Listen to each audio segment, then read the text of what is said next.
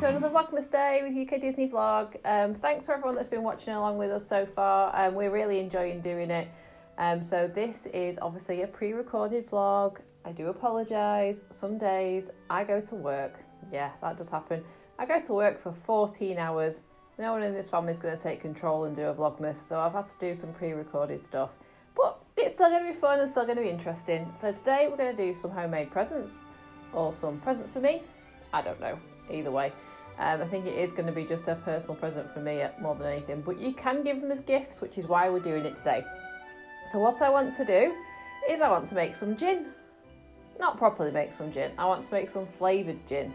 So I want to make some raspberry flavoured gin. Gins are so popular at the minute. They really I love them. They go well with tonics, lemonades, just on their own, especially the flavoured gins.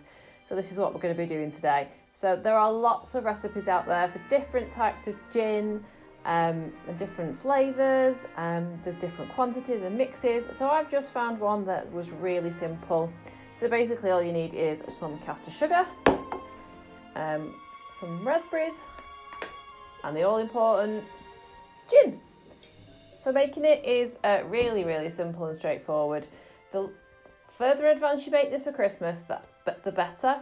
I have seen some recipes that say if you do it 2 weeks in advance, then it's perfect time. So yeah, it's a reasonable amount of time.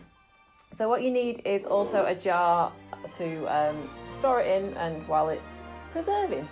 So this is a sterile jar, a cleaned and sterile jar. So cleaned it using soap and water and sterilised it using some boiling water. And yeah, dead simple. So let's get cracking.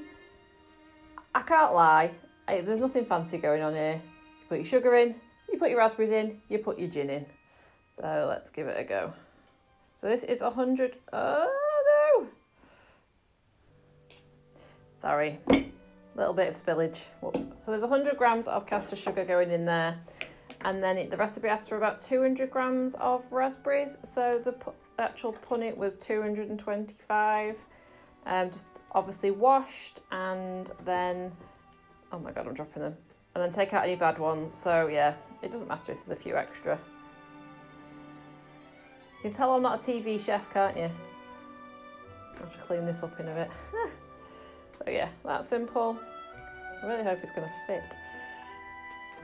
I think maybe I should have trialed this first.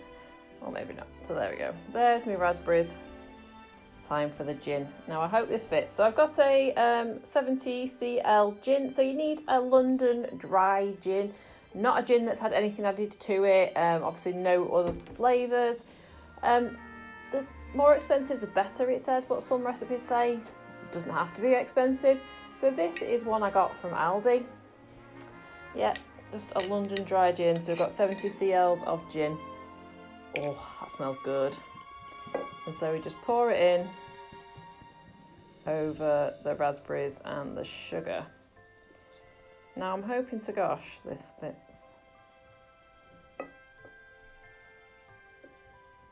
And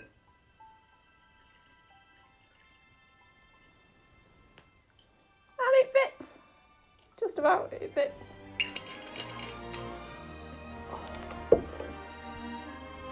That's my part. That's just going to be amazing. So literally all you do is pop it in, and this is the bit I'm scared about the most, and then shake it about. So shake. Because when does it seal? Oh wow, look at that. How amazing does all that sugar and raspberry and gin look? Oh wow. So give it a nice good shake. Some of your sugar will dissolve and then some of it won't. So I think you just need to then leave it in a cool, dark place and let the gin just become amazing, full of amazing flavours. So yeah, that's all. That's it. It's dead simple and straightforward. Obviously, if you're giving it for a Christmas present, you can't give it in something like this. Yeah, that's not going to look great. So I would suggest going out and buying a bottle. I think I overestimated when I bought this bottle of how much gin I'm going to create. I think it'll do for me, just because I'm probably not going to be giving it as a gift this first time round. I want to try it first. But a lovely bottle like this, or get some smaller bottles, and then just decorate it. Nice and straightforward. I would decorate it with some Christmas twine or some Christmas bows. I'm really quite crafty when it comes to stuff like this. I do often give, if we've got a Secret Santa at work, I quite often make things myself so they can have it as a gift. It often works out a lot better and cheaper in price. So yeah, have it with some nice twine. What I would do is probably buy something like this. This was 69p. 69p from the range. I would probably take out bits of it, put the berries on here and tie it up, just to make it look really festive with a nice label. I'd then even maybe buy it with a gin glass to give to the person as well. Obviously this is too big for this, but you get the idea. With a nice label and a nice gin glass, it makes a perfect present. So yeah, that's simple and that's straightforward.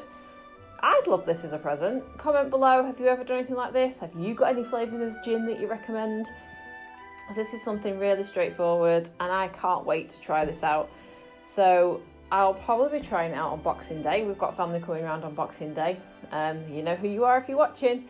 And so follow me on my Insta account to see if it works and to see how well it comes out and how well it tastes.